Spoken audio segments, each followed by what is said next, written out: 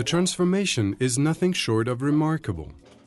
In just over a decade, Rwanda has risen out of the turmoil of genocide to become one of Africa's most ambitious nations. The country's development plan revolves around the 6 pillars of its Vision 2020, with ICT playing a pivotal cross-cutting role. ICT is an enabling tool. It supports our vision in different sectors. Without technology, economic development will be very difficult. It can't be looked at as luxury. When Rwanda embarked on adopting ICT, we actually even had problems with our development partners because the questions were, you guys, you are just too ambitious. Do you really need computers and internet out there, or you need sufficient drinking water, you need good shelter, you need sufficient food? And they said, well, it's not exclusive of the other. We need all of them. Because if we had to wait for everybody, every household in Rwanda to have good drinking water and sufficient food and good shelter, we shall wait forever. The Vision 2020 aims at moving Rwanda from a predominantly agricultural economy to a knowledge-based economy by the year 2020. The government did realize that in order to attain the vision, there was a need to accompany it with national ICT plans. NICI in full, it stands for National Information Communication Infrastructure. It is a national ICT policy and plan that was first adopted by Cabinet in the year 2001.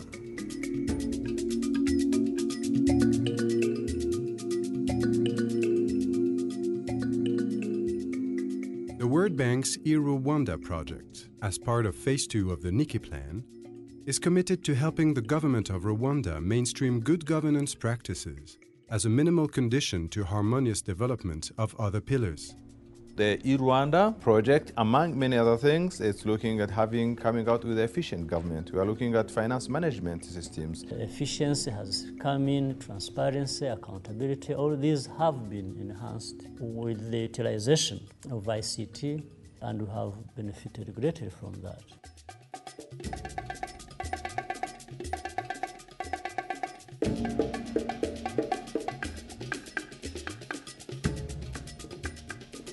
Apart from raising the general welfare of the population, improvements in education and health services are needed to build a productive and efficient workforce.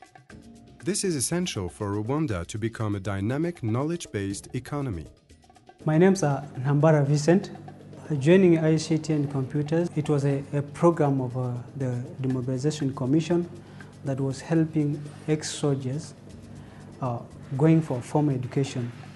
We have hope in it, and we're expecting much in it, because we know outside here in Rwanda, IT is a sector that is growing very rapidly, so we expect to get jobs.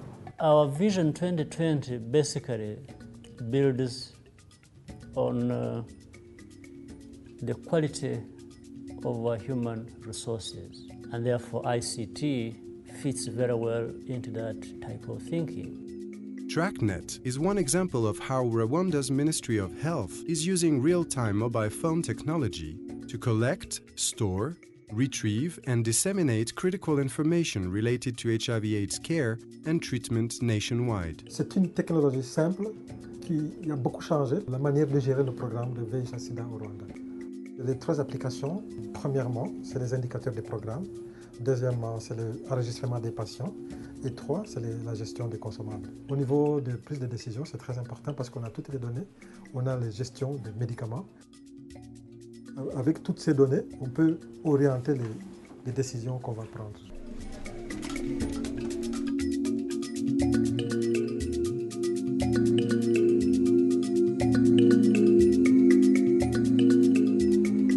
In addition to good governance and human resource development, the government of Rwanda has emphasized the importance of the private sector in being the engine of economic growth. ICT is one of the priority sectors that we promote. The government took a deliberate step to lift import duty on all ICT-related equipment. So we've also set up an ICT technopark. We have a mobile phone assembly company from China, first mobile phone assembly plant in Rwanda. 我们公司叫做 eLink Technology， 我们主要的产品是手机、Flash Disk、MP3、MP4 IT 产品。原材料从中国过来，然后在卢旺达这边组装。我们来卢旺达这边可能是第一家做 IT 的，从中国过来的。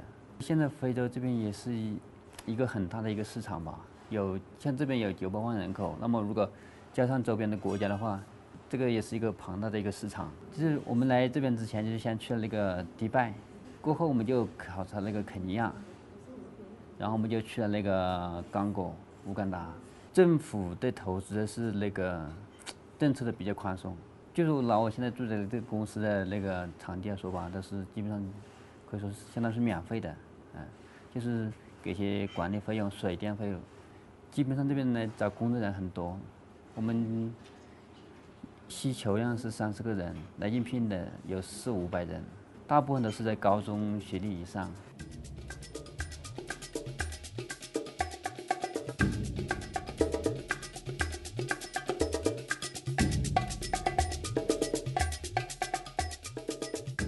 The development of infrastructure is a crucial factor for lowering the cost of doing business in Rwanda. This will attract investment and promote regional and international economic integration. We have positioned ourselves as a hub in the region, and that way you can't achieve that without having the necessary basics, and infrastructure is one of the key requirements. What we are doing is facilitating easier communication and cheaper communication. By providing improved infrastructure, we are improving the lives of our people. ICT breaks the barriers related with being landlocked. And ICT in this particular case links us very easily and integrates us in the global economy more than anything else could have done.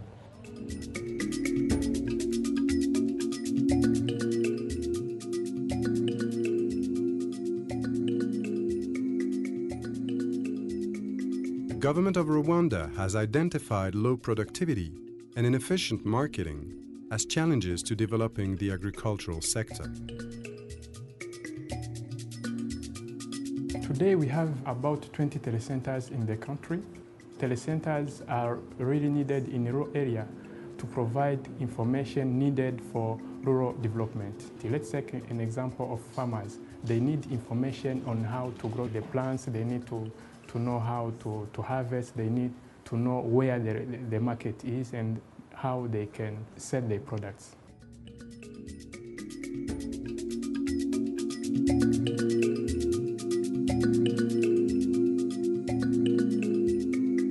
Rwanda's motivation, Rwanda's transformation, I think is a result of the determination that what happened in Rwanda should never happen again. We want to be able to drive our destiny in terms of economy, in terms of politics, in terms of social welfare. Rwanda has made remarkable progress since 1994 to date. And the image out there, particularly in the international arena, is still not reflective of the true picture that Rwanda has undertaken, and that's still a burden. If you want to do business in a country that is upcoming, today is the time to do that, and Rwanda is the place to do that. We want to see Rwanda in 2020 as a middle-income country. We want to see Rwanda peaceful, prosperous, and part of the global economy, a country that is modern, part of global solutions, and not part of global problems. And that's really where we are headed to, and we are very confident about achieving that.